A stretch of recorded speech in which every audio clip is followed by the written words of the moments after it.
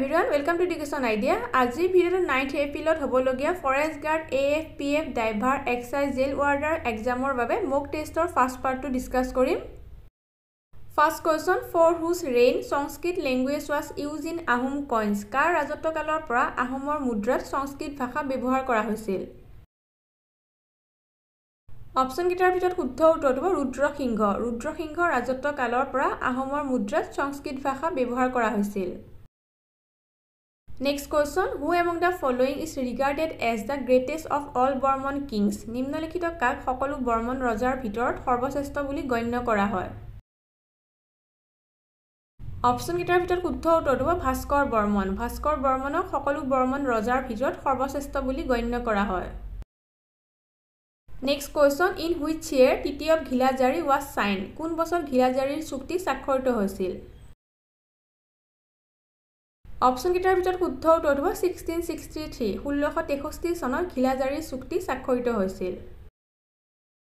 Next question, who was the chief deity of Ahoms? আহোমসকলৰ মুখ্য দেৱতা কোন আছিল? অপশন কেইটাৰ ভিতৰত শুদ্ধ উত্তৰটো হ'ব সোমদেৱ। আহোমসকলৰ মুখ্য দেৱতা আছিল Somadeva. Next question, during the reign of which king did the Moamoria ৰিবেলিয়ন begin? কাৰ ৰাজত্বকালত মুৱামৰীয়া বিদ্ৰোহ আৰম্ভ হৈছিল? অপশন কেইটাৰ ভিতৰত শুদ্ধ উত্তৰটো হ'ব লক্ষ্মী সিংহ। লক্ষ্মী সিংহৰ ৰাজত্বকালত মুৱামৰীয়া বিদ্ৰোহ আৰম্ভ হৈছিল আৰু মুৱামৰীয়া বিদ্ৰোহ আৰম্ভ হৈছিল 1769ত। Next question, which dynasty made there capital at Maibong? কোন ৰাজবংশই মাইবঙত তেওঁলোকৰ ৰাজধানী নিৰ্মাণ কৰিছিল? অপশন কেইটাৰ ভিতৰত শুদ্ধ উত্তৰটো হ'ব কছাৰী। কছাৰী ৰাজবংশই তেওঁলোকৰ ৰাজধানী মাইবঙত নিৰ্মাণ কৰিছিল। Next question, what was the Hindu name of শুক্লেংফা? শুক্লেংফাৰ Hindu নাম কি আছিল? অপশন কেইটাৰ ভিতৰত শুদ্ধ উত্তৰটো হ'ব কমলেশ্বৰ সিংহ। শুক্লেংফাৰ হিন্দু নাম আছিল কমলেশ্বৰ সিংহ। Next question, where did Gadadhar Singh make his capital? Gadadhar সিংহই ক'ত ৰাজধানী নিৰ্মাণ কৰিছিল? অপশন কেইটাৰ ভিতৰত শুদ্ধ উত্তৰটো হ'ব বৰকুলা। গদাধৰ সিংহই বৰকুলাত ৰাজধানী নিৰ্মাণ কৰিছিল। Next question, which was the last capital of Ahom kingdom? Ahom ৰাজ্যৰ অন্তিমখন ৰাজধানী কোনখন আছিল? অপশন কেইটাৰ ভিতৰত শুদ্ধ উত্তৰটো হ'ব যোৰহাট। আহোম ৰাজ্যৰ অন্তিমখন ৰাজধানী আছিল যোৰহাট। নেক্সট কোৱেশ্চন, হু invited Burmese two invade Assam? কোনে বাৰ্মিজসকলক অসম আক্ৰমণ কৰিবলৈ আমন্ত্ৰণ জনাইছিল? অপশন কেইটাৰ ভিতৰত শুদ্ধ উত্তৰটো হ'ব বদন চন্দ্ৰ বৰফুকন। বদন চন্দ্ৰ বৰফুকনে বাৰ্মিজসকলক অসম আক্ৰমণ কৰিবলৈ আমন্ত্ৰণ জনাইছিল। Next question, during the reign of which king did the Moamoria ৰিবেলিয়ন conclude? কোনজন ৰজাৰ ৰাজত্বকালত মুৱামৰীয়া বিদ্ৰোহৰ সমাপ্তি ঘটিছিল?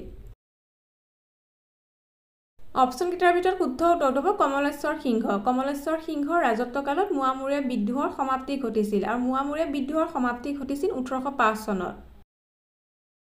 Next question, who was the greatest king of the পালা ডাইনেষ্টি অফ কামৰূপা? কামৰূপৰ পাল ৰাজবংশৰ সৰ্বশ্ৰেষ্ঠ ৰজা কোন আছিল? অপশন কেইটাৰ ভিতৰত শুদ্ধ উত্তৰটো হ'ব ধৰ্মপাল। কামৰূপৰ পাল ৰাজবংশৰ সৰ্বশ্ৰেষ্ঠ ৰজা আছিল Dharmapala.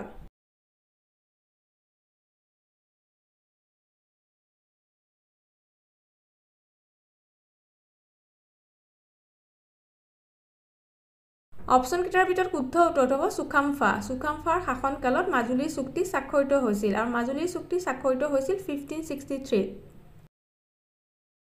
Next question, the last ruler of চুটিয়াছ ওয়াজ? চুটিয়াসকলৰ অন্তিমজন শাসক কোন আছিল?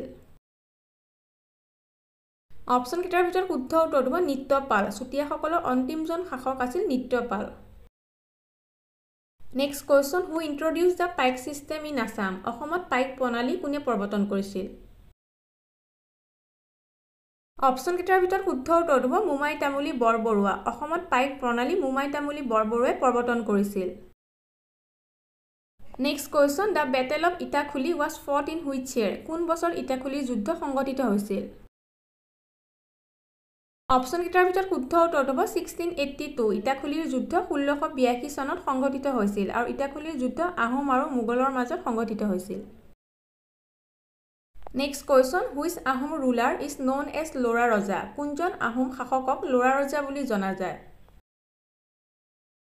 অপশ্যন কেইটাৰ ভিতৰত শুদ্ধ উত্তৰ হ'ব চুলিকফা চুলিকফাক ল'ৰা ৰজা বুলি জনা যায় আৰু চুলিকফাৰ হিন্দু নামটো হৈছে ৰত্নধ্বজ সিংহ next question what was the shape of কুছ কইন্স কুছ মুদ্ৰাৰ আকৃতি কি আছিল অপশ্যন কেইটাৰ ভিতৰত শুদ্ধ উত্তৰ হ'ব ৰাউণ্ড কুছ মুদ্ৰাৰ আকৃতি হৈছে ঘূৰণীয়া next question in which year Sukaphaa build Ahom capital at Charaideo কোন বছৰত চুকাফাই চৰাইদেউত আহোম ৰাজধানী নিৰ্মাণ কৰিছিল অপশ্যন কেইটাৰ ভিতৰত শুদ্ধ উত্তৰ হ'ব 1253 1253 চনত চুকাফাই চৰাইদেউত আহোম ৰাজধানী নিৰ্মাণ কৰিছিল next question which Ahom king establish Auniati সত্ৰ কোনজন আহোম ৰজাই আউনীআটী সত্ৰ প্ৰতিষ্ঠা কৰিছিল অপশ্যন কেইটাৰ ভিতৰত শুদ্ধ উত্তৰ হ'ব জয়ধ্বজ সিংহই আউনীআটী সত্ৰ প্ৰতিষ্ঠা কৰিছিল next question which king was popularly known as মানেপতা ৰজা কোনজন ৰজাক মানেপতা ৰজা বুলি জনা গৈছিল অপশ্যন কেইটাৰ ভিতৰত শুদ্ধ উত্তৰ হ'ব যোগেশ্বৰ সিংহক মানেপতা ৰজা বুলি জনা গৈছিল next question when did the first Anglo-Burmese war take place প্ৰথম এংলো-বাৰ্মিজ যুদ্ধ কেতিয়া হৈছিল অপশ্যন কেইটাৰ ভিতৰত শুদ্ধ উত্তৰ হ'ব 1824 1824 চনত প্ৰথম এংলো-বাৰ্মিজ যুদ্ধ হৈছিল next question which is popularly known as পৰ্বতীয়া গোহাঁই বুলি কাক জনা যায় অপশ্যন কেইটাৰ ভিতৰত শুদ্ধ উত্তৰ হ'ব কৃষ্ণৰাম ভট্টাচাৰ্য পৰ্বতীয়া গোহাঁই বুলি কৃষ্ণৰাম ভট্টাচাৰ্যক জনা যায়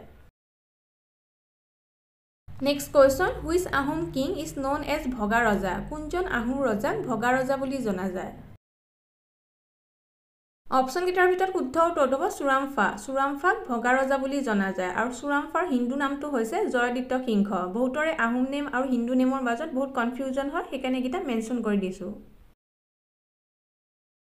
next question who was the founder of Ahom kingdom Ahom ৰাজ্যৰ প্ৰতিষ্ঠাপক কোন আছিল অপশ্যন কেইটাৰ ভিতৰত শুদ্ধ উত্তৰ হ'ব চুকাফা আহোম ৰাজ্যৰ প্ৰতিষ্ঠাপক আছিল Sukaphaa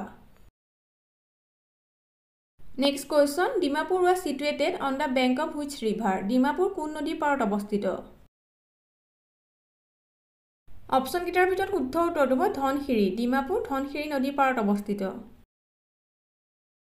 next question the Burmese invasion টুক place in how many times মানসকলে কিমানবাৰ অসম আক্ৰমণ কৰিছিল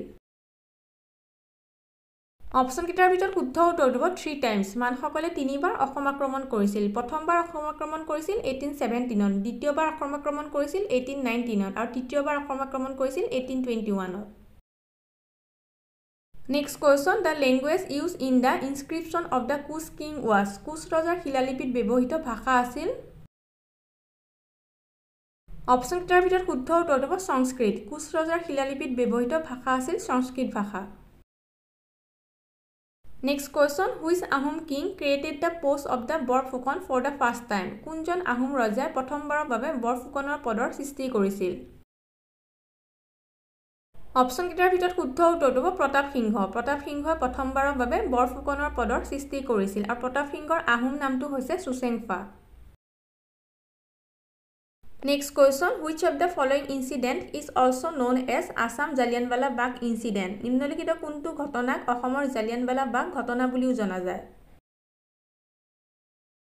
অপশ্যন কেইটাৰ ভিতৰত শুদ্ধ উত্তৰ হ'ব বেটেল অফ পাথৰুঘাটৰ যুদ্ধক অসমৰ জালিয়ানৱালা বাগ ঘটনা বুলিও জনা যায় নেক্সট কোৱেশ্চন দ্য শুক্লেশ্বৰ দেৱালয় এণ্ড দ্য ৰুদ্ৰেশ্বৰ দেৱালয় in Guwahati ৱেৰ build during the days of which king গুৱাহাটীৰ শুক্লেশ্বৰ দেৱালয় আৰু ৰুদ্ৰেশ্বৰ দেৱালয় কোনজন ৰজাৰ দিনত নিৰ্মাণ কৰা হৈছিল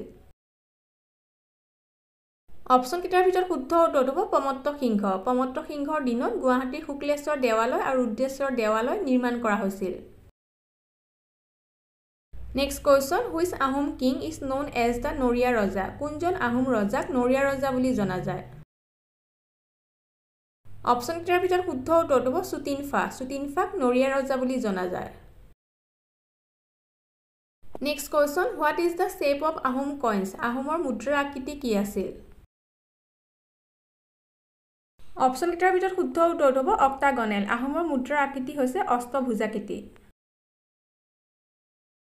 Next question, who was the Ahom king during the Battle of Saraighat? Saraighator যুদ্ধৰ সময়ত আহোম ৰজা কোন আছিল? অপচন কেইটাৰ ভিতৰত শুদ্ধ উত্তৰটো হ'ব উদয়াদিত্য সিংহ। সৰাইঘাটৰ যুদ্ধৰ সময়ত আহোম ৰজা আছিল উদয়াদিত্য সিংহ। Next question, who was the first Ahom king to accept Hinduism? Hindu ধৰ্ম গ্ৰহণ কৰা প্ৰথম আহোম ৰজা কোন আছিল? অপচন কেইটাৰ ভিতৰত শুদ্ধ উত্তৰটো হ'ব জয়ধ্বজ সিংহ। হিন্দু ধৰ্ম গ্ৰহণ কৰা প্ৰথম আহোম ৰজা আছিল জয়ধ্বজ সিংহ। Next question, in which year was Assam divided from Bengal? অসমক বেংগলৰ পৰা কোন চনত পৃথক কৰা হৈছিল? অপচন কেইটাৰ ভিতৰত শুদ্ধ উত্তৰটো হ'ব 1874 1874 চনত অসমক বেংগলৰ পৰা পৃথক কৰা হৈছিল। Next question, in which year was Maniram Dewan hanged? Maniram দেৱানক কোন চনত ফাঁচি দিয়া হৈছিল? অপচন কেইটাৰ ভিতৰত শুদ্ধ উত্তৰটো হ'ব 1858 1858 চনৰ 26 ফেব্ৰুৱাৰীত যোৰহাটত মনিৰাম দেৱানক ফাঁচি দিয়া হৈছিল। Next question, who was the Assam president of Swaraj Party Front for Independence? স্বাধীনতাৰ বাবে গঠিত হোৱা স্বৰাজ পাৰ্টিৰ অসমৰ সভাপতি কোন আছিল? অপচন কেইটাৰ ভিতৰত শুদ্ধ উত্তৰটো হ'ব তৰুণৰাম ফুকন। স্বাধীনতাৰ বাবে গঠিত হোৱা স্বৰাজ পাৰ্টিৰ অসমৰ সভাপতি আছিল Tarunram Phukan. Next question, who was the first Assamese to revolt against the British? ব্ৰিটিছৰ বিৰুদ্ধে বিদ্ৰোহ কৰা প্ৰথম অসমীয়া কোন আছিল? অপচন কেইটাৰ ভিতৰত শুদ্ধ উত্তৰটো হ'ব গুমধৰ কোঁৱৰ। ব্ৰিটিছৰ বিৰুদ্ধে বিদ্ৰোহ কৰা প্ৰথম অসমীয়া আছিল গুমধৰ Konwar. Next question, what is the name of the Jayadhwaj সিংহ's daughter? Jayadhwaj সিংহৰ জীয়েকৰ নাম কি আছিল? অপচন কেইটাৰ ভিতৰত শুদ্ধ উত্তৰটো হ'ব ৰমণী গাভৰু। জয়ধ্বজ সিংহৰ জীয়েকৰ নাম আছিল ৰমণী গাভৰু। Next question, in the days of which Ahom king did লটাকটা ৰণ? কোনজন আহোম ৰজাৰ দিনত লটাকটা ৰণ হৈছিল? অপচন কেইটাৰ ভিতৰত শুদ্ধ উত্তৰটো হ'ব ৰাজেশ্বৰ সিংহ। ৰাজেশ্বৰ সিংহৰ দিনত লটাকটা ৰণ হৈছিল আৰু ৰাজেশ্বৰ সিংহৰ আহোম নামটো হৈছে চুৰেমফা। Next question, which Ahom queen was given the title of the second বৰ ৰজা in the history of Assam? অসমৰ ইতিহাসত কোনজনী আহোম ৰাণীক দ্বিতীয় বৰ ৰজা উপাধি দিয়া হৈছিল? অপচন কেইটাৰ ভিতৰত শুদ্ধ উত্তৰটো হ'ব ফুলেশ্বৰী। অসমৰ ইতিহাসত ফুলেশ্বৰীক দ্বিতীয় বৰ ৰজা উপাধি দিয়া হৈছিল। Next question, which Ahom king assumed the title Swarganarayan? কোনজন আহোম ৰজাই স্বৰ্গনাৰায়ণ উপাধি গ্ৰহণ কৰিছিল? অপচন কেইটাৰ ভিতৰত শুদ্ধ উত্তৰটো হ'ব চুহুংমুং। চুহুংমুঙে স্বৰ্গনাৰায়ণ উপাধি গ্ৰহণ কৰিছিল। Next question, which Ahom king is called Dihingia ৰজা? কোনজন আহোম ৰজাক দিহিঙীয়া ৰজা বুলি কোৱা হয়? অপচন কেইটাৰ ভিতৰত শুদ্ধ উত্তৰটো হ'ব চুহুংমুং। চুহুংমুঙক দিহিঙীয়া ৰজা বুলি কোৱা হয়। Next question, which Ahom king is called the গড়গয়া ৰজা? কোনজন আহোম ৰজাক গড়গয়া ৰজা বুলি কোৱা হয়? অপচন কেইটাৰ ভিতৰত শুদ্ধ উত্তৰটো হ'ব চুকলেংমুং। চুকলেংমুঙক গড়গয়া ৰজা বুলি কোৱা হয়। Next question, in which language বুৰঞ্জীছ were first compiled? কোনটো ভাষাত বুৰঞ্জীসমূহ প্ৰথমে সংকলিত কৰা হৈছিল? অপচন কেইটাৰ ভিতৰত শুদ্ধ উত্তৰটো হ'ব আহোম। আহোম ভাষাত বুৰঞ্জীসমূহ প্ৰথমে সংকলিত কৰা হৈছিল। Next question, who was known as Vikramaditya of Kamrup? কামৰূপৰ বিক্ৰমাদিত্য বুলি কাক জনা গৈছিল? অপচন কেইটাৰ ভিতৰত শুদ্ধ উত্তৰটো হ'ব নৰনাৰায়ণ। কামৰূপৰ বিক্ৰমাদিত্য বুলি নৰনাৰায়ণক জনা গৈছিল। Next question, during whose reign Kachari kingdom was entirely captured by Ahoms? কাৰ শাসনকালত কছাৰী ৰাজ্য সম্পূৰ্ণৰূপে আহোমে দখল কৰিছিল? অপচন কেইটাৰ ভিতৰত শুদ্ধ উত্তৰটো হ'ব ৰুদ্ৰসিংহ। ৰুদ্ৰসিংহৰ শাসনকালত কছাৰী ৰাজ্য সম্পূৰ্ণৰূপে আহোমে দখল কৰিছিল। Next question, Gohain Kamalali road was constructed during the reign of? Gohain Kamalali পথটো কাৰ ৰাজত্বকালত নিৰ্মাণ কৰা হৈছিল? অপচন কেইটাৰ ভিতৰত শুদ্ধ উত্তৰটো হ'ব নৰনাৰায়ণ। গোহাঁই কমলালী পথটো নৰনাৰায়ণৰ ৰাজত্বকালত নিৰ্মাণ কৰা হৈছিল। Next question, which Chutia king built Sadiya? কোনজন চুতীয়া ৰজাই শদিয়া নিৰ্মাণ কৰিছিল? অপচন কেইটাৰ ভিতৰত শুদ্ধ উত্তৰটো হ'ব ৰত্নধ্বজ পাল। ৰত্নধ্বজ পালে শদিয়া নিৰ্মাণ কৰিছিল। আজিৰ ভিডিওটো ইমানতে শেষ কৰিছোঁ। ভিডিওটো যদি ভাল পাইছে লাইক কৰিব, শ্বেয়াৰ কৰিব আৰু ইম্পৰ্টেণ্ট কুৱেশ্যনবিলাক পাই থাকিবলৈ চেনেলটো যদি ছাবস্ক্ৰাইব কৰা নাই ছাবস্ক্ৰাইব কৰি ল'ব। আকৌ এটা নতুন ভিডিঅ'ত লগ পাম। Thank U.